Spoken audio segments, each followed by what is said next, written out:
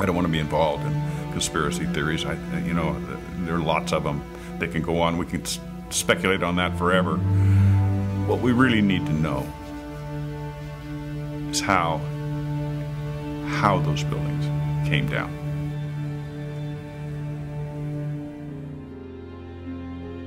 My husband Steve was 48 years old when he was killed on September 11th, 2001. He was in the North Tower on the 104th floor.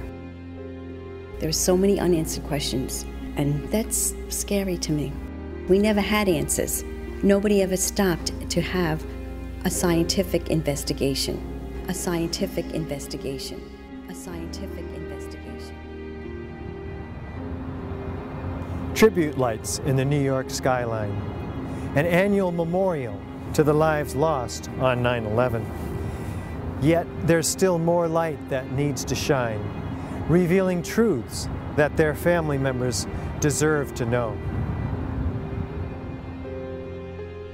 September 11th, 2001, a day that changed history.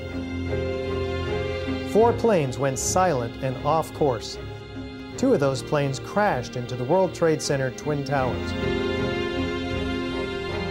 Several columns were severed, and the jet fuel ignited fires that spread over several floors.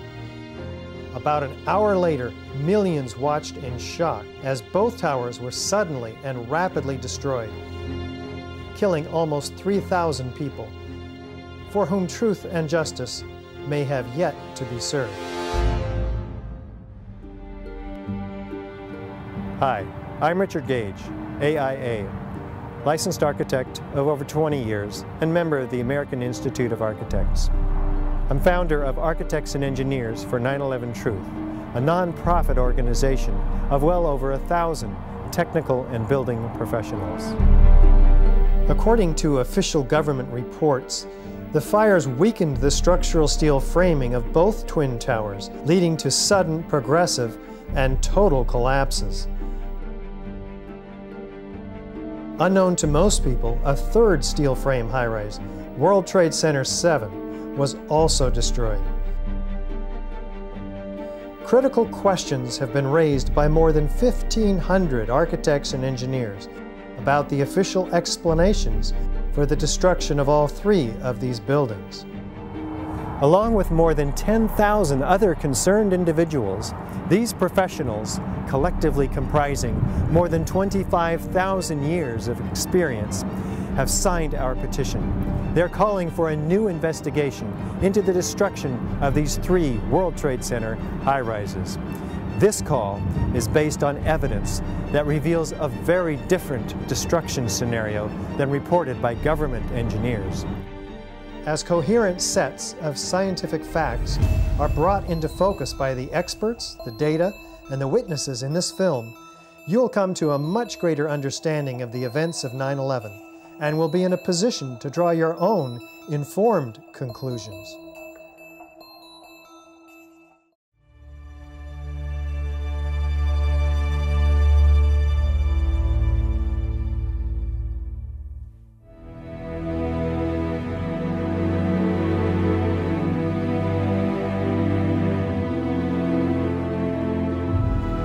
The new World Trade Center Building 7 looms above the site of its original. Building 7 was a 47-story high-rise, not hit by an airplane. Yet it was the 3rd modern steel frame skyscraper to collapse rapidly and symmetrically on 9/11. It was a football field away from the North Tower and sustained minor damage from falling debris. Building 7's precipitous collapse was blamed on normal office fires. I'm Steve Barish, founder and president of Barish Architects and Associates, Inc., a 33-year-old architecture planning and engineering firm. One of the things that really interested me is how quickly the Tower 7 fell. It fell within 7 seconds approximately from top to bottom. This building was built in the mid-80s and met all the codes at the time. From about 1965 until about 1985, most of my experience has been in high-rise, multi-story steel buildings. NIST would have us to believe that these were was a typical office fire, scattered office fires, if you will, that brought this building down. Since the mid-60s, I've tried to follow high-rise fires because they're something we worry a lot about as we design these buildings. And I'm not aware of any high-rise building that have come down as a result of fires. The coup de grace for me was when I found out that Building 7 had collapsed later that day. And when I saw Building 7 come down, to me, the fact that it looks like a perfect controlled demolition of an intact building.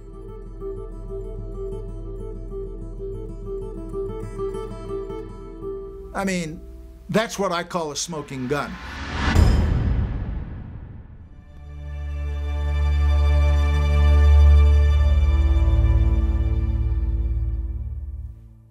Was the structural steel from World Trade Center 7 preserved, documented, analyzed according to standard procedures for investigating engineering failures? 400 truckloads per day of material were taken away from the World Trade Center site and sent to China for recycling.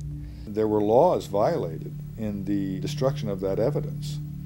And for the American Society of Civil Engineers to ignore those events is extremely disturbing and is a violation, in my opinion, of their professional code of ethics.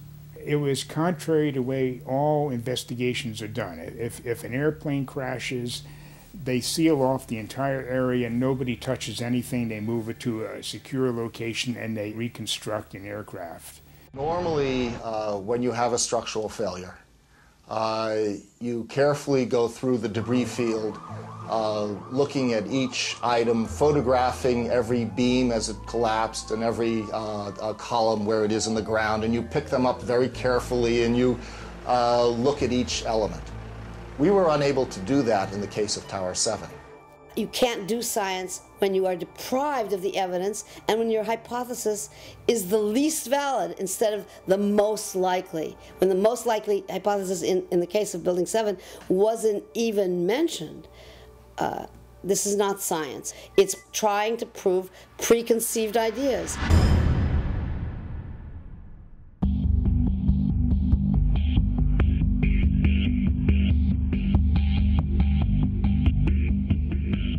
Was a proper investigation performed that might have revealed the use of accelerants or explosives in World Trade Center 7's destruction?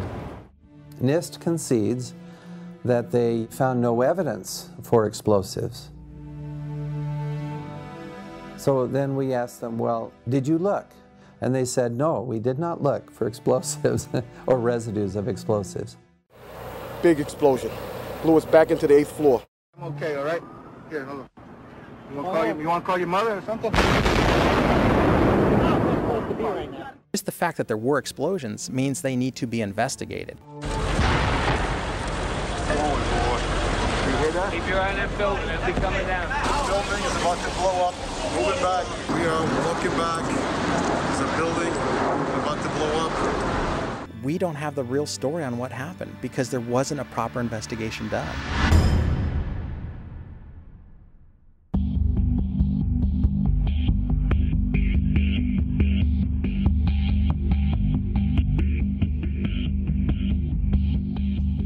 World Trade Center 7 collapsed because of fires fueled by office furnishings. It did not collapse from explosives or from fuel oil fires. As reported by the New York Times, engineers were baffled by the collapse of Building 7. Since no steel frame high-rise has ever completely collapsed due to fire, how are we to understand this mysterious event? High-rise buildings simply do not collapse due to fire. There has never been until 9/11 an experience where a high-rise building that was steel frame completely collapsed. There have been fires burned longer in similar structures without any collapse. This claims the fires were very large, very hot, and long-lasting, when in reality, observation, which has been researched by many people, shows these fires did not last very long. They were not in the locations where NIST claims they were at given times. I'm a fellow of the American Institute of Architects. For the 40+ years that I've been practicing architecture, I've designed a variety of buildings from small houses to high-rise office buildings. Some of the high-rises that I've worked on are 1-shell and 2-shell here in Houston. I was project manager for a 22-story office building in Akron, Ohio. Later in the day, when World Trade Center 7 collapsed, they had already showed us pictures of a few fires in that building, and I mean, they weren't even raging. And how could that cause a building to collapse as if it were imploded? Couldn't happen.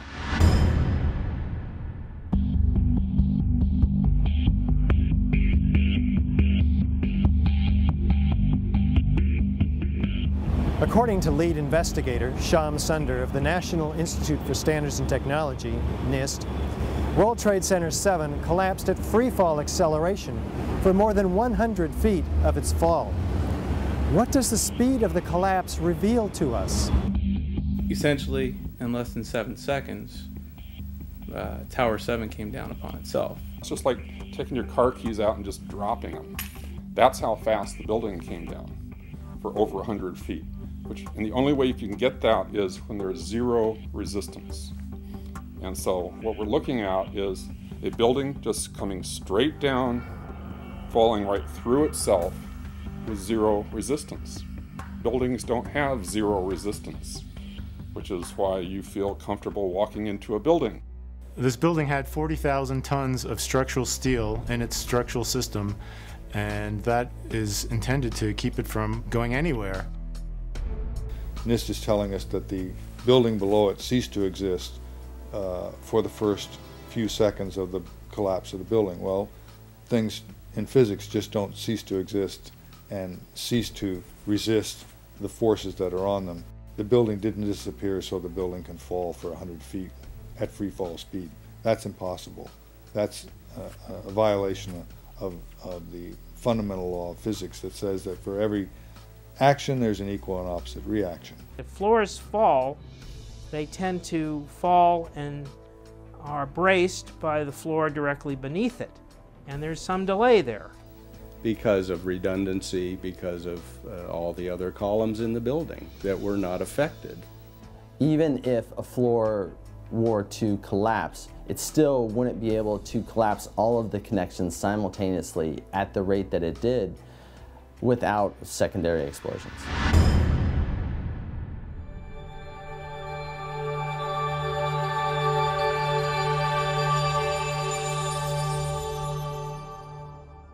We might anticipate that an unevenly damaged building would fall over.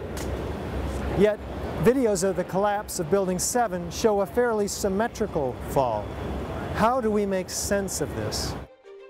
If the buildings had come down by fire, we would have seen a more natural progression of collapse. And clearly a more asymmetrical pattern should have been present.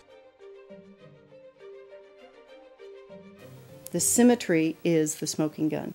It cannot happen that when you have asymmetric damage, you will get a perfectly symmetrical collapse. The exterior columns on the outside as well as on the inside at the bottom would have to be severed almost at the same time. I worked for Controlled Demolition Incorporated, CDI, the top-rated explosives demolition firm in the world. What I saw, it was a classic implosion. The center of the core, the penthouse area, starts to move first, and then the building follows along with it. That's another indicator that this NIST report is very suspect. When it's all finished, the outside walls are piled one on top of the other right in the middle of the building. Just like a house of cards if it were coming down. According to NIST, the failure occurred at column 79 on level 12. This means basically they're talking about a single columnar collapse or failure that resulted in a total collapse of the building. That just does not make any sense.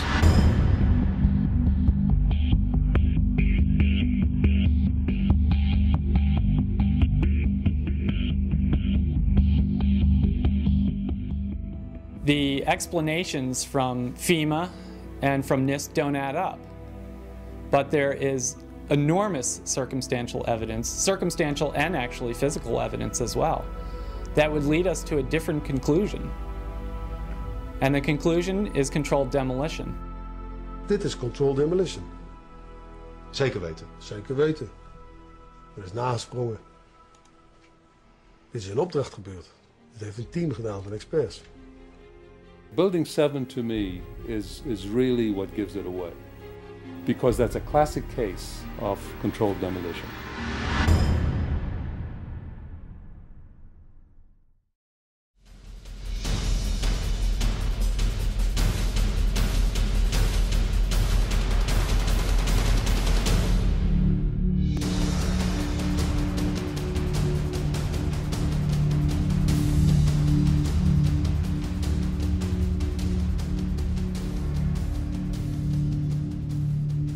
This is the original site of the World Trade Center Twin Towers. Construction is now underway where dramatic new facilities are being erected. Just 10 years ago, the planes hit the towers, cutting through some exterior and interior supporting structural steel columns. The fuel from the planes ignited office fires across several floors. According to the official reports, the structural steel frame was weakened and failed, causing a total progressive collapse of each tower. Does the official explanation make sense? Was there a comprehensive investigation that examined all of the evidence? I walked into the office and the first words that I heard was, "A plane's just run into the World Trade Center." And my initial thought was, well, that's okay. It's built to withstand a 707. It did not seem possible that these towers that were designed to withstand the impact of a 707 could possibly collapse in such a short order of time from the time that they were hit. The majority of the jet fuel was burnt up instantly in the big fireball, and it was gone. The fires that were left were office furnishings and carpet and things like that. A lot of things in these kind of buildings have to be fire resistant by nature. It's required by code. So there really isn't a whole lot of fuel in there to begin with. The media portrayed these fires as being extremely hot, but the fires were not that hot in World Trade Center 1 and 2. If you look at the NIST zone data, you could see this. And to use our own powers of observation, you could tell by seeing these fires and seeing black smoke come out the windows. That means that the fires were oxygen starved, and it was incomplete combustion, and so it was a low temperature fire. The heat from the fire supposedly softened the steel and thereby brought the buildings down. If you have a flame at 750 degrees, you can hold that flame under a steel beam forever, and you'll never reach a high enough temperature to bend steel, let alone melt it. So immediately I knew at that point that the official explanation was dead wrong.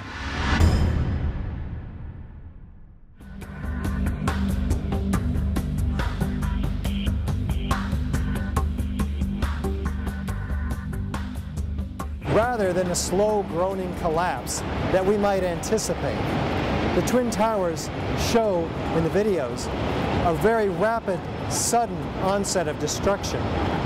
What does this imply? This claimed that the upper section of each of the towers crushed the lower section. However, when you watch video closely, in the case of World Trade Center 1, you'll see that the upper section disintegrates itself. It appears to be a controlled demolition of its own of the upper section. The top section, pushing on the bottom section, it's going to meet equal forces as it goes. Both sections are going to be demolished at the same rate. So by the time you've crushed up 15 stories below it, the top 15 stories are also going to be crushed. And so there's nothing left now to crush the rest of the building.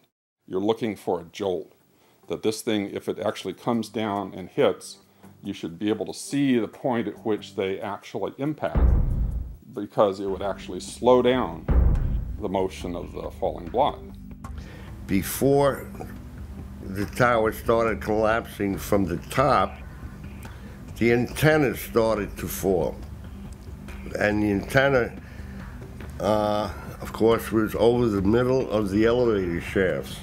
I'm very familiar with the interior structure that surrounded the elevator shafts and the accessibility which the elevator companies had 24/7. It wouldn't be a problem once you gained access to the elevator shafts. Then a team of loading experts would have access to all the core columns and beams. The rest could be accomplished at that point by just the right kind of explosives for the job at hand.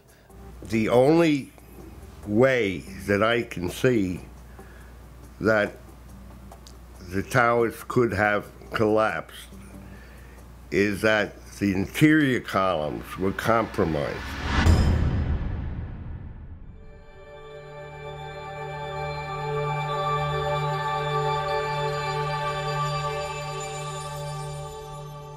Over 100 first responders reported sounds of explosions and flashes of light at the onset of destruction of both towers. These were not discussed in the NIST report. What did these eyewitnesses actually see and hear? As we were getting our gear on and making our way to the stairway, there was a heavy-duty explosion inside the lobby. We stuck on the stairs for a while. We finally got down to the lobby. Then we get to the lobby, it was this big explosion.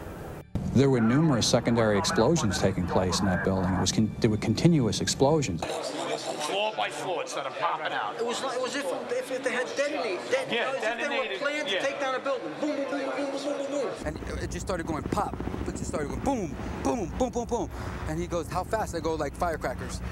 They're reporting exactly what I would expect. You're hearing boom, boom, boom, boom, boom, waves of explosions going off, not one massive big boom. There's so many videos of witnesses from that day that report explosions. There's radio transmissions from the FDNY. We have the transcripts that were recorded, back in 2001 of all these firefighters and first responders reporting explosions. This testimony should have caused the presumption that there was a good chance explosive residue would be found and justified testing for it, rather than the opposite.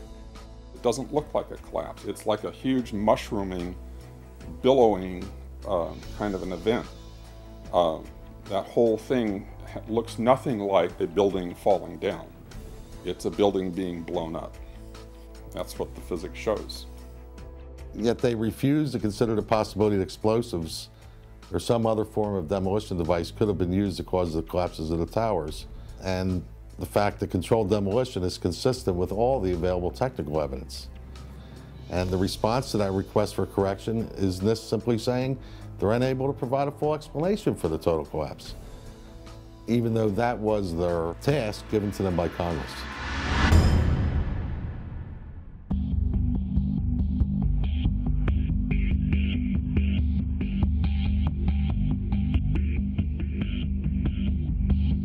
FEMA documents a 1,200-foot diameter debris field around each tower.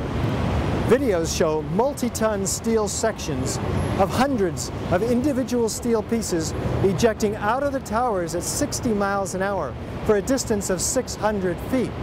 They also show clouds of debris pulverized in mid-air and isolated explosive ejections as many as 60 stories below the so-called crush zone. Videos also show the near total destruction of both towers. What does all this tell us about the forces and energies involved in the destruction? Large multi-ton beams were hurled hundreds of yards laterally. Gravity works vertically, not laterally.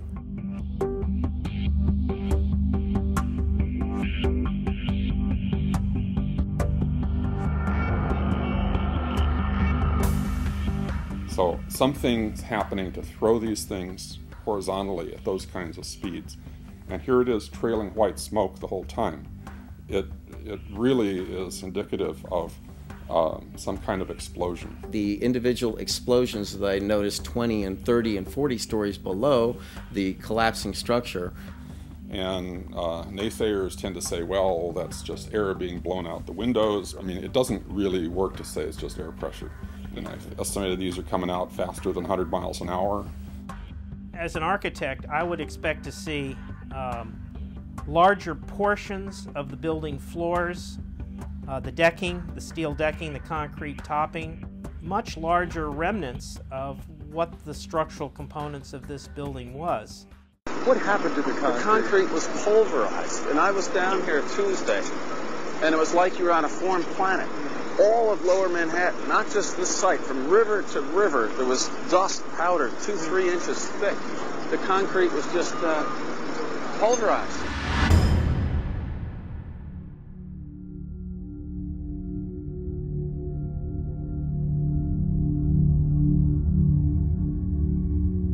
In its report on World Trade Center 7, which came out in May of 2002, FEMA documents in Appendix C steel that has been melted and even partially evaporated, resembling Swiss cheese. What are we to make of this?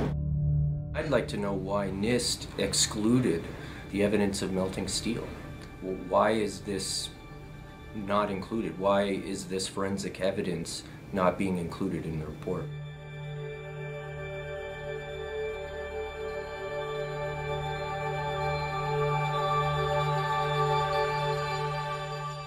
First of all, let's go back to your basic premise that there was a pool of molten steel.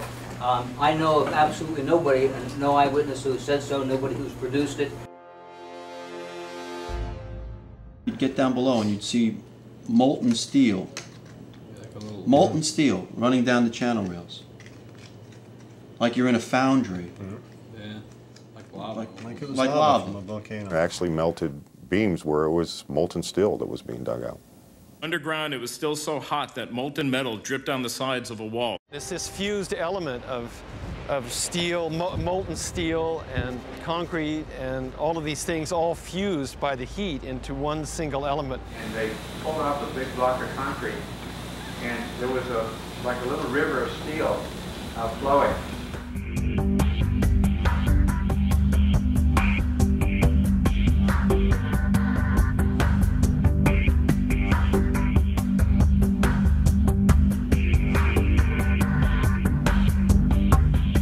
Many witnesses, firemen and lots of people described the flowing molten metal, iron or steel at extremely hot temperatures, and John Gross categorically denied their observations, so that because their observations don't fit his preconceived notion, he not only ignored evidence, he denied evidence.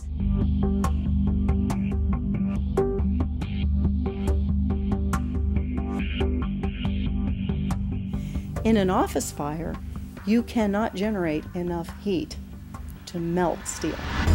And yet we have evidence of molten iron in the microspheres, in the rubble pile, and the metal pouring out of the side of the tower. So what is this molten metal?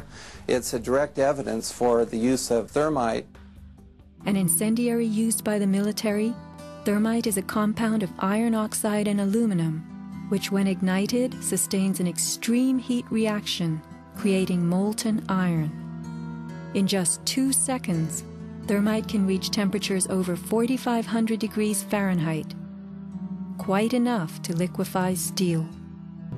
We know that open-air fires cannot burn hot enough to melt steel, but metal had melted at the base of the towers. I found a pore in the steel that had pure sulfur. There's a government theory that calcium sulfate from gypsum boards was the source of sulfur, and that's wrong. Calcium sulfate cannot undergo any kind of a chemical reaction that produces the element sulfur, and we're not dealing with any kind of compound of sulfur. When we're talking about sulfidation, we're dealing with the element sulfur. There's a version of thermite called thermate, which has sulfur in the thermate, and what the sulfur does is it's sort of like salt on ice. And it just basically makes the steel melt at a lower temperature. And if you do a search on Google for thermite and building demolition, you can find devices that have been fabricated and invented that use thermite for building demolitions. In the case of thermite cutting charges, you would have heard far less noise since they are worked by thermal heating, melting of the steel, rather than an explosive cutting as in RDX charges. Overflights had detected with infrared camera 1400 degree Fahrenheit hotspots on the surface of ground zero. And that being there for a week, indicates that there was something very hot going on below the surface. So thermite would also explain potentially the fact that the fires could not be put out at ground zero. The fires lasted for quite a while, but most importantly, they were deep within the pile, where people would expect that the environment was oxygen-starved. And thermite could explain this because it has its own oxidant within. It's actually the metallic oxide that provides the oxidant to allow the incendiary thermite reaction to occur, even underwater.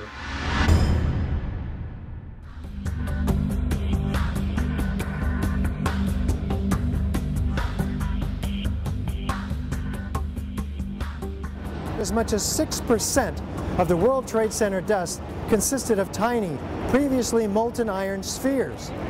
What does this tell us about the temperatures generated in the tower's destruction? When the USGS collected samples of the World Trade Center dust, they found the iron microspheres.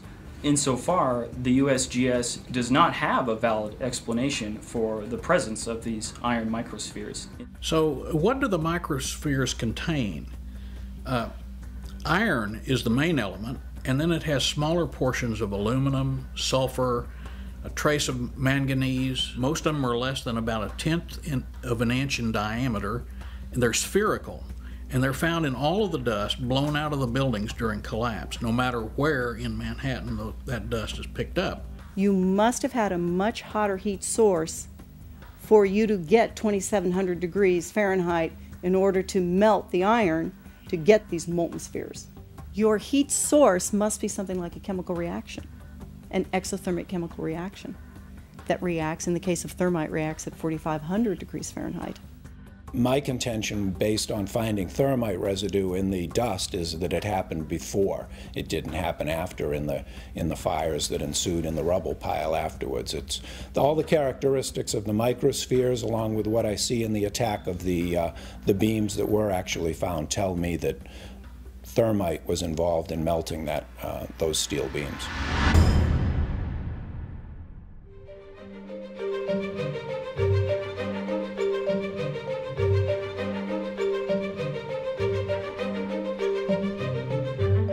Out of the ashes of the World Trade Center devastation rises the Freedom Tower, whose foundation, however, is shrouded in question.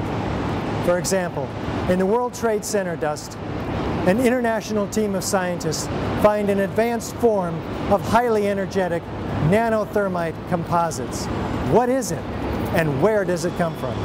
In the dust, we found what we characterize as unreacted thermitic material in the shape of some very tiny red-gray chips. And in the reaction they produce molten iron, which is the prime indication of a thermitic reaction. And such a reaction can be used to destroy steel structures. What we have found is a modern version of thermite, which we call nanothermite, which is produced in a different way. It is not just two powders being mixed. The material is actually built from the atom scale up. We call it the bottom-up procedure, which is what you do in nanotechnology. The ingredients are much smaller, which means they're reacting faster and they are more easily ignited. The primary elements in the red material are aluminum, iron oxide, as well as silicon and carbon. The iron oxide appears in faceted grains, approximately 100 nanometers across. The aluminum appears in thin platelets, about 40 nanometers thick. This is discussed in our paper in the Open Chemical Physics Journal, published in April of 2009. But so far, none of these papers have been refuted in the literature, the scientific literature. So that means they are unchallenged in the scientific sense.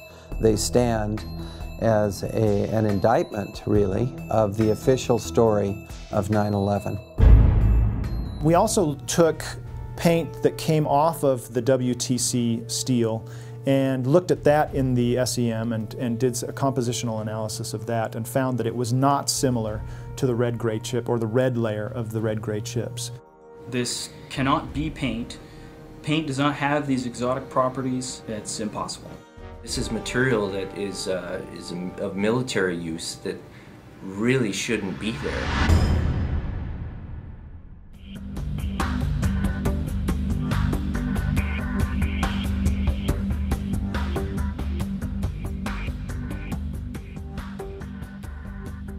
You don't need to be an engineer or an architect to see what happened to those buildings.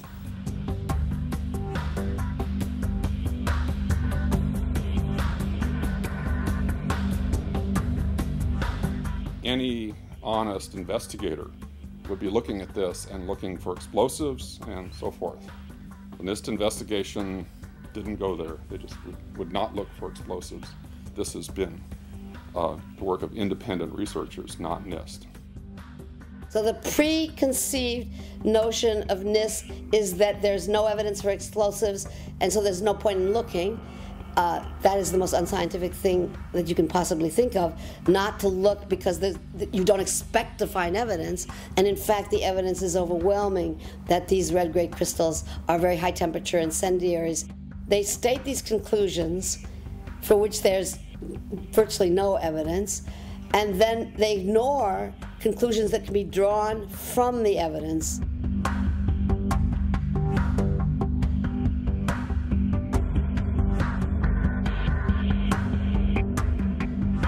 The only way that a building can accelerate as it collapses is by having pre-engineered, precisely timed, and precisely placed explosives. In other words, controlled demolition. We have a professional responsibility, and I urge every engineer and architect and demolitions expert and anybody that has any knowledge in this field to examine the evidence and stand up and be counted, because the rest of the world is depending upon us. We know we've been lied to about 9/11. We don't know for sure who did it. We don't know exactly how they did everything. And that's why we need a new investigation to find out. We do know that there was a massive cover-up, that there was evidence hidden and destroyed. The American people absolutely need the truth of 9/11.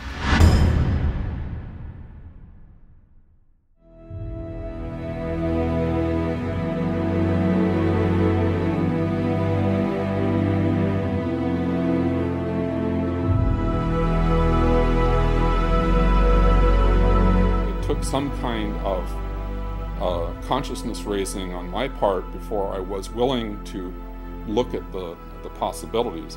And really, you need to go where the evidence leads. Let's look at it objectively. Let's look at the evidence, not these fabricated computer models and hearsay and all these predetermined conclusions. Let's really open it up again and investigate this thing properly, and then come to conclusions. I strongly support an independent investigation that would be independent of the government, independent of all of the influences that obviously were in effect during the NIST investigation. What happened on 9/11 is not something that is just going to go away. This is very pertinent to us today. I wish to further the investigation, and I want to make a difference because I want this to be a safe and better place for my children. Signed the petition on the Architect and Engineers 9/11 Truth website, mainly because I wanted to stand behind the families that lost people on 9/11. The 9/11 Truth movement was started by the families that lost loved ones on that day. And they were all out there alone, screaming for help. And our own country was ignoring them and ignoring their needs and not taking care of them the way we should have after that happened.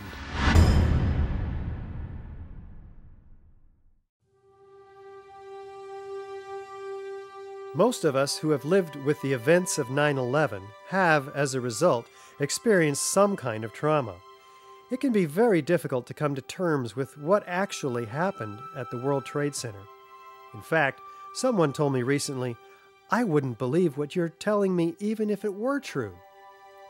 Our petition signers with psychological expertise have stepped forward to offer their insight. While this segment is clearly outside the knowledge base of the architects and engineers for 9/11 Truth, these experts in psychology highlight their valuable experience for us as to why this evidence can still be so difficult for people to accept. As we know, the horrors of what happened on 9/11 were televised all over the world, and they were televised, in fact, live. We witnessed the deaths of almost 3,000 of our fellow Americans. We know this had a very severe and traumatic impact on a large majority of the population. At this point, we have 9 years of hard scientific evidence that disproves the government theory about what happened on September 11th, and yet people continue to be either oblivious to the fact that this information exists or completely resistant to looking at this information. So the question becomes why?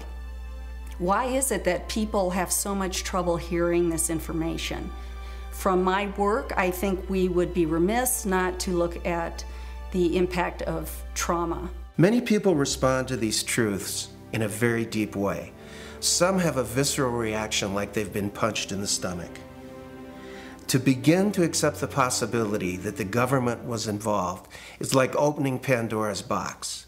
If you open the lid and peek in a little bit, it's going to challenge some of your fundamental beliefs about the world.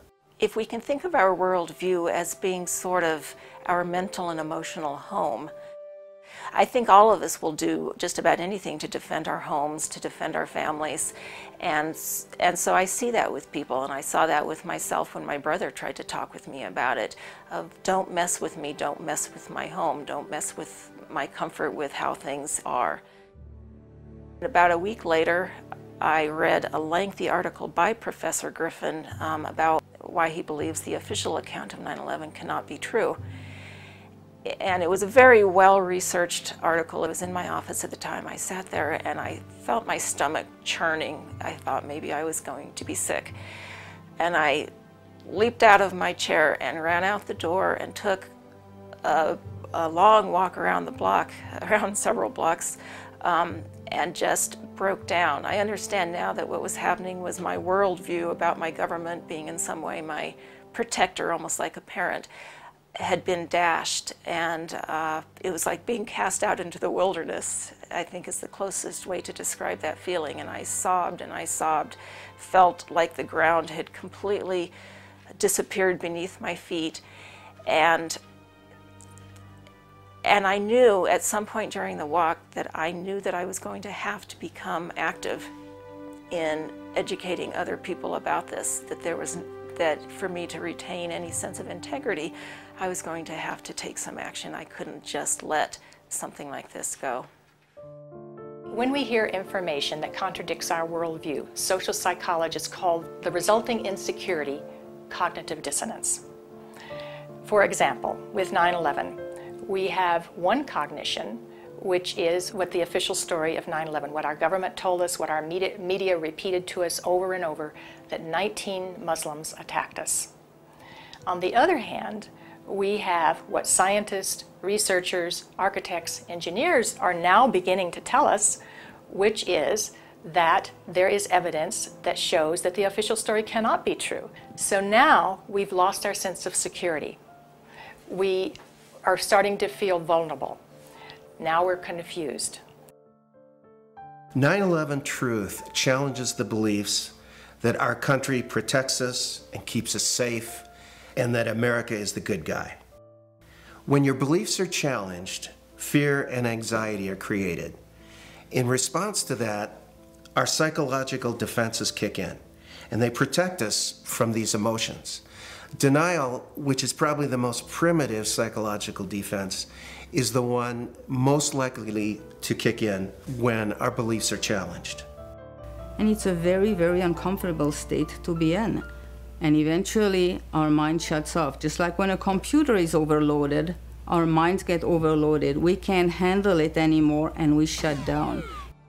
And what some of us will tend to do is deny the evidence that's coming our way and stick to the original story, the official story, and to try to regain our equilibrium in that way. Another thing we can do is decide to look at the conflicting evidence and be sincere and be open-minded and look at both sides of the issue and then make up our own mind about what reality is. Here are a few of those spontaneous initial reactions to hearing the contradictory evidence about 9/11. I don't want to know the truth, or I'd become too negative and psychologically go downhill. I'm not sure I want to know. If this is true, then up would be down and down would be up. My life would never be the same. Fran, I refuse to believe that many Americans could be that satanically treasonous. Someone would have talked. But these are beliefs. They are not scientific facts. But these beliefs do keep us from looking at the empirical evidence. Whenever we say, I refuse to believe, we can be sure that the evidence that's coming our way is not bearable and that it's conflicting with our worldview much too much. As I thought about all of these responses, I realized that what is common to every one of them is the emotion of fear. People are afraid of being ostracized, they're afraid of being alienated, they're afraid of being shunned, they're afraid of their lives being inconvenienced, they'd have to change their lives, they're afraid of being confused, they're afraid of psychological deterioration, they're afraid of feeling helpless and vulnerable. And they're afraid that they won't be able to handle the feelings that are coming up. None of us want to feel helpless and vulnerable. Healing comes through facing the truth, experiencing it, allowing the feelings to come in, so that if there are feelings of fear that perhaps these events were caused by something that we haven't thought about yet, dark elements within our society, for example, we'll let that come in and explore it. Let the light shine on whatever happened. This will be the most healing process. After World War II, part of the way that Jewish people honored the dead was by making sure that the truth was known and that the value of these people was respected. Not pursuing the truth about 9/11 disrespects the value of the life of the people that died. Thinking that we're above such things, that it could happen in other countries, but it couldn't happen here, that's a lack of humility, and that's excessive pride. And so not being able to see our dark side or our weaknesses is the most dangerous thing. A feature of American history that makes us particularly liable to this pride is this notion that's called exceptionalism, that America is the exceptional nation. And that began from the beginning. As this country was formed, the people would say, well, there was so much evil in the European country, so much cheating, so much lying, so much using the people for the ruler's purposes, but not in America. We have leaders that are free from those sins. So I think this has made 9/11 particularly difficult for Americans. So we need to understand that questioning is patriotic.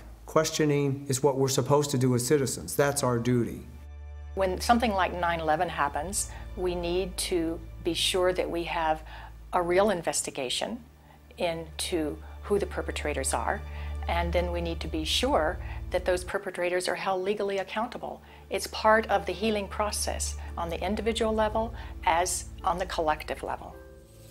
We need the truth in order to heal.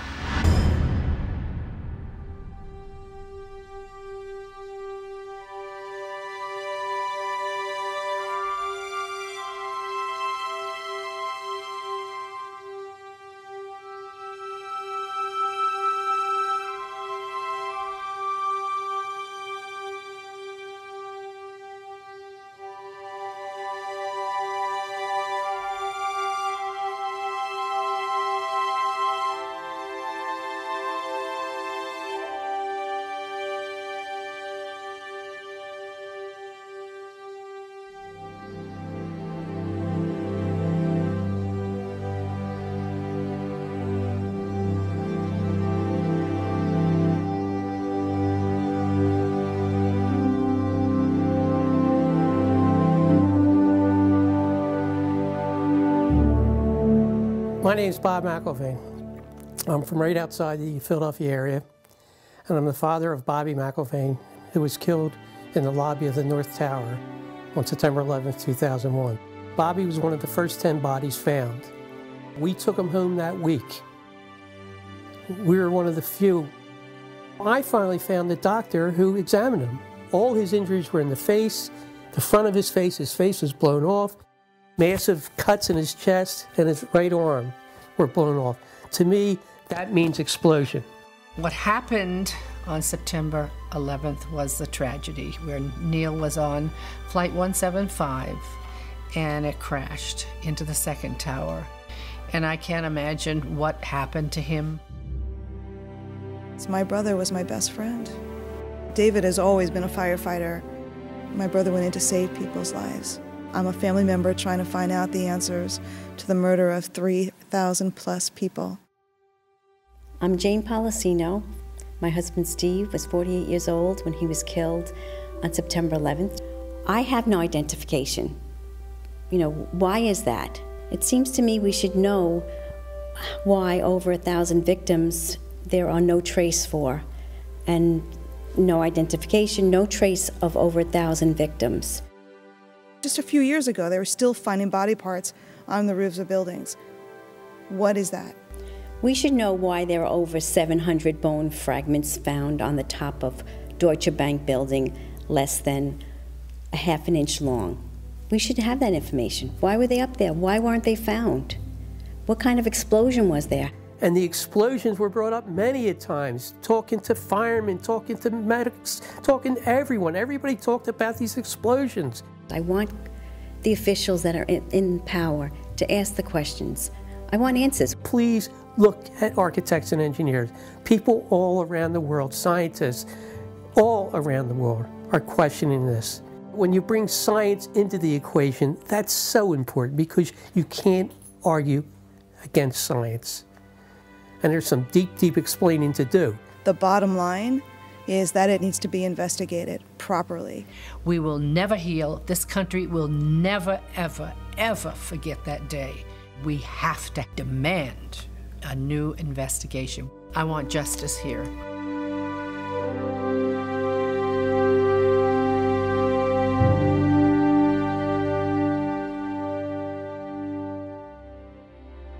The forensic evidence that you've seen is very real. New light has been shown.